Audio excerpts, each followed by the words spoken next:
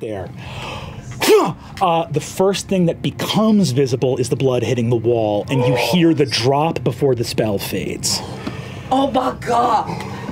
Yeah. This person went from being invisible to being dead and didn't have time to register what was happening.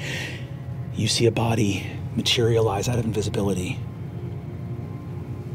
Chunks of skin carved off of a shaved head.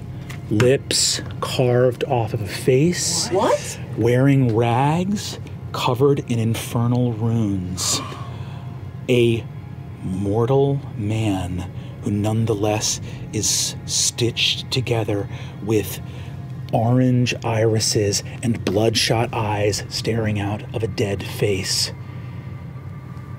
You hear behind you from the mirror. Oh. You will never reach the Wild Mother's embrace in time. Are you looking for something? You turn around, and in the mirror you see a shape. In mist. Swimming in the fog. In the mutilated face of Vespin Chloris.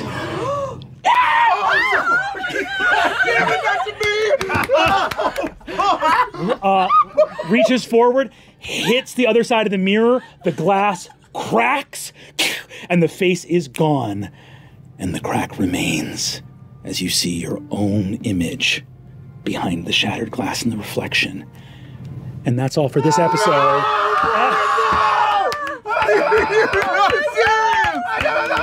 That's all for this episode of Exandria Unlimited Calamity. Tune in next week. Let's see if things get better.